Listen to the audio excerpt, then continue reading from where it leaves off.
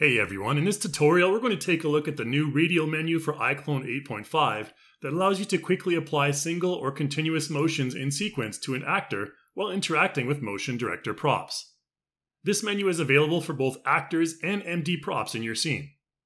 Let's start off by introducing the Radial menu. This scene contains an actor with an IMD along with several MD props to interact with.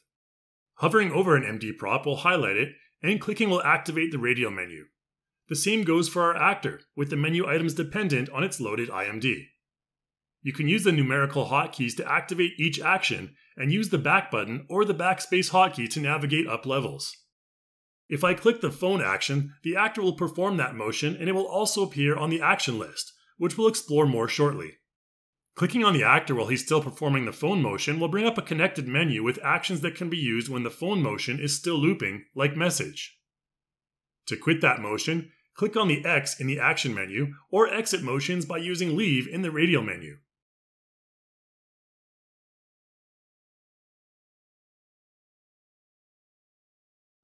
You can also apply certain actions on an actor in motion. Alt and left click will move your actor to a destination, which will also bring up a pause option in the top right, which you can click or use the tilde hotkey. Once paused, the Radial menu will appear with a selection of motions that you can use in combination with your actor's movement. Note that pause playback here will not affect the recorded motion.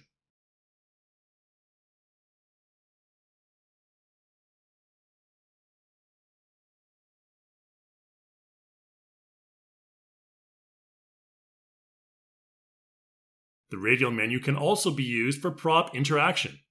Here I'm selecting a drink from the Radial menu of the vending machine and then using a connected buy action.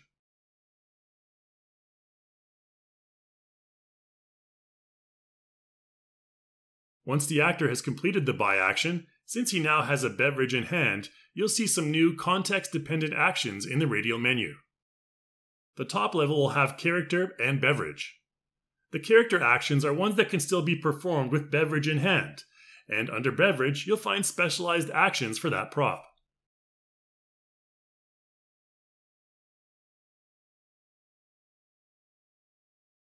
With beverage in hand, you can still interact with other MD props as well, for example, sitting on this bench.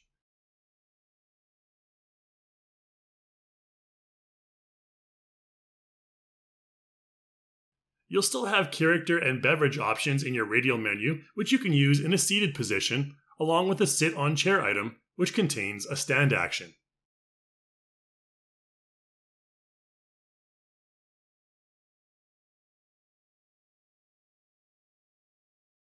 Okay, let's look at arranging continuous motions next in this scene with multiple MD props. Upon pausing, we'll see the Radial menus for all of the MD props along with the actor appear. If we hold the Control key, we can add multiple actions to the action list sequentially, with future actions appearing above the first one.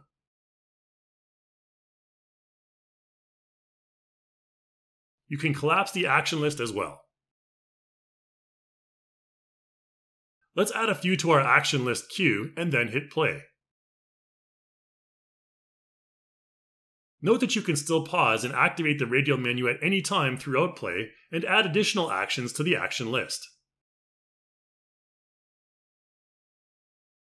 After all actions have been played out, you can find the data under Macro Data in the MD Controls window.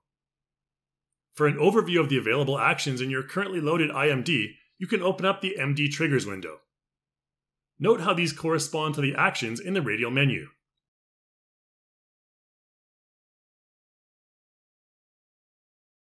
You'll also find some additional options for your Radial menu in the Motion Director section of your preferences, including the size of the Radial menu itself.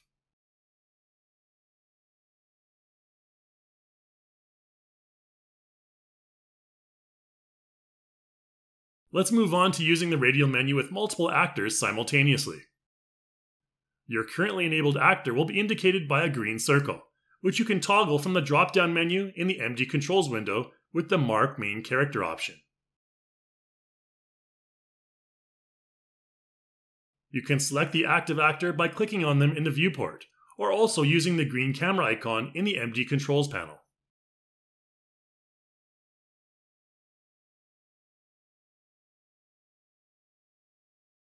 Next, I'm going to apply a number of different actions to each different actor in sequence. Again, be sure to select the other actors before clicking on their target MD prop to apply the action. When dealing with multiple actors, you'll likely find the pause function quite useful, unless you're pretty confident with your mouse speed and accuracy. Here I'm applying a couple of actions to each actor. Notice that each actor also has their own context-dependent action lists once they are selected. This allows you to load up multiple sequential actions for each actor and play them back simultaneously. Depending on your scenario, you may want to stagger the beginning of these actions using the combination of the pause function and radial menu that we've shown here, so things look a bit more random and natural. Once all of the motions have played out, then you can save each motion sequence in the timeline or simply render it out. You can learn more about this in our Getting Started tutorial for MD props. Thanks for watching, and I'll see you in the next video.